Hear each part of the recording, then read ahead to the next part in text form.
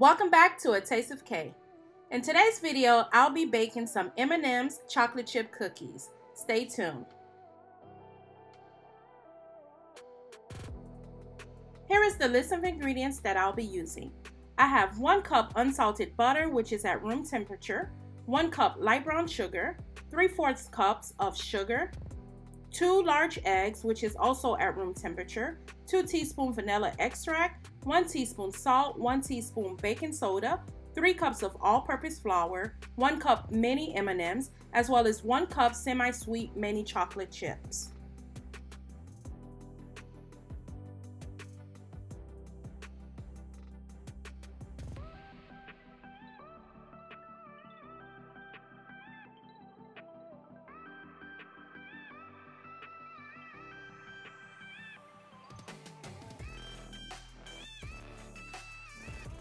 To a large mixing bowl, I add 2 sticks of butter, which equals to 1 cup of butter.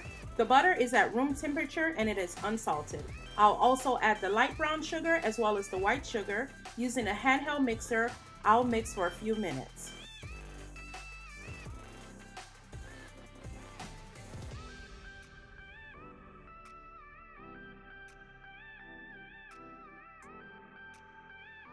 After mixing for a few minutes, I'm going to add 2 large eggs that is at room temperature as well as pure vanilla extract, and I'll continue to mix until this is well combined.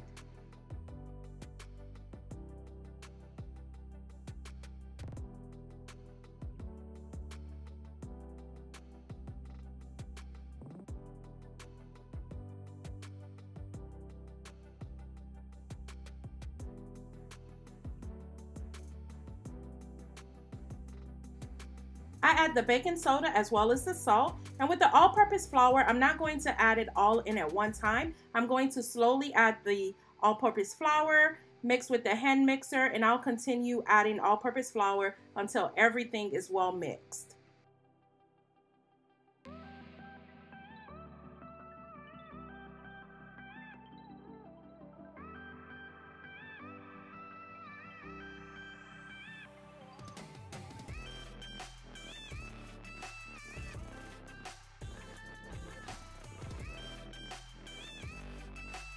Now this is how the cookie dough looks.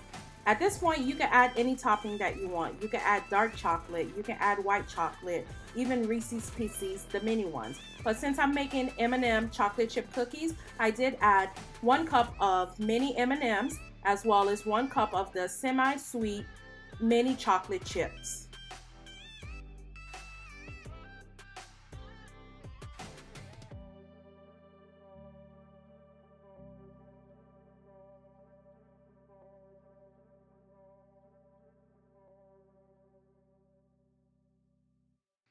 I covered the cookie dough with saran wrap and I placed it in the fridge for about 30 minutes. After, I preheated the oven to 375 degrees Fahrenheit.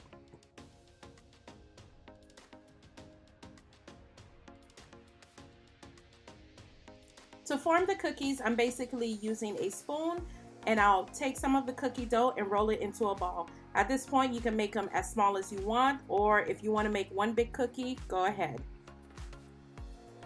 I lined the baking sheet with parchment paper, and I did bake these in the oven on 375 degrees Fahrenheit for 12 to 15 minutes.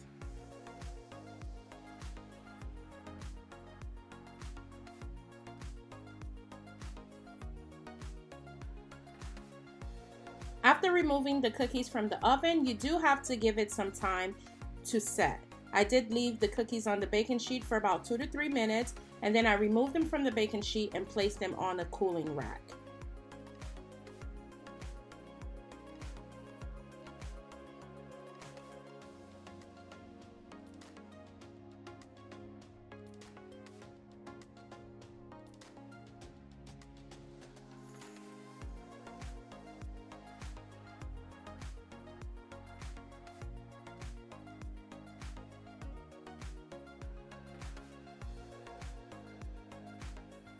Now there you have it, a quick and easy recipe on how to make M&M chocolate chip cookies.